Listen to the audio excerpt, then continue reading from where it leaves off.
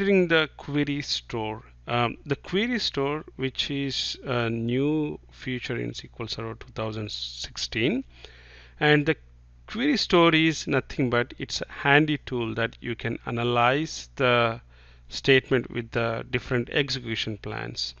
And so that execution plan you can generate and analyze the different reports also. So basically the query store is nothing but, in earlier versions we used to apply the DMVs and we pull the cached execution plan, and here the query store, which works a similar way, but it will show you the graphical user interface to analyze the data with the different execution plans.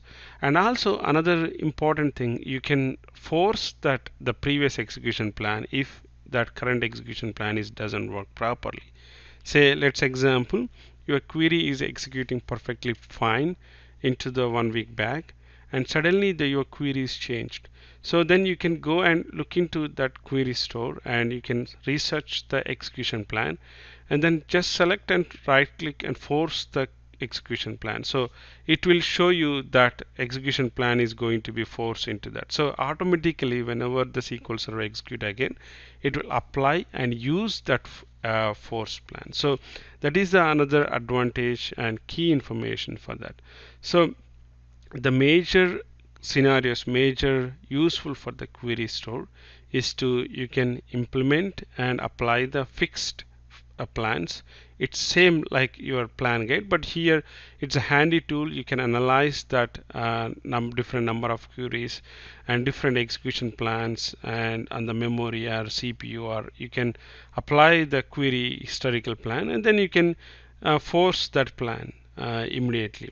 So that is the major advantage for the query store. And I'm explaining another topic here, same thing in the parallel, which is a live query statistics. So in earlier, whenever the query is executing, we used to capture the profiler, or we used to look into that plan which was already stored in the cache. But now in SQL Server 2016, you can manage the live query statistics. So I'm going to show you the demonstration with the particular query, and during the execution of that query itself, you can see the live query plan. So the major advantage is you don't have to wait until, and you don't have to depend on the earlier execution plan. So you can directly implement and analyze that with the live query execution plan. So this is the new cool feature in 2016, and you don't have to wait for the previous query plan.